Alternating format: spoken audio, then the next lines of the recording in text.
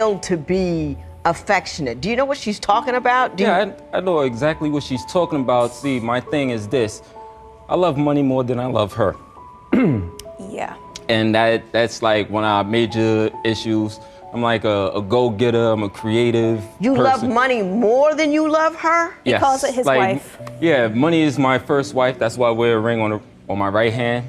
I refuse Because you're to married take it to off. money. Yeah, I'm married to money. We have issues right now because, you know, she don't want to be around me as often as I need her, but, you know. She doesn't want to be around me as often as I need her. What do you need her for? To take care of bills and survival. So I try to get creative with the things that I do. Like I try to go off my natural skills, such as drawing, writing poetry. If you love money,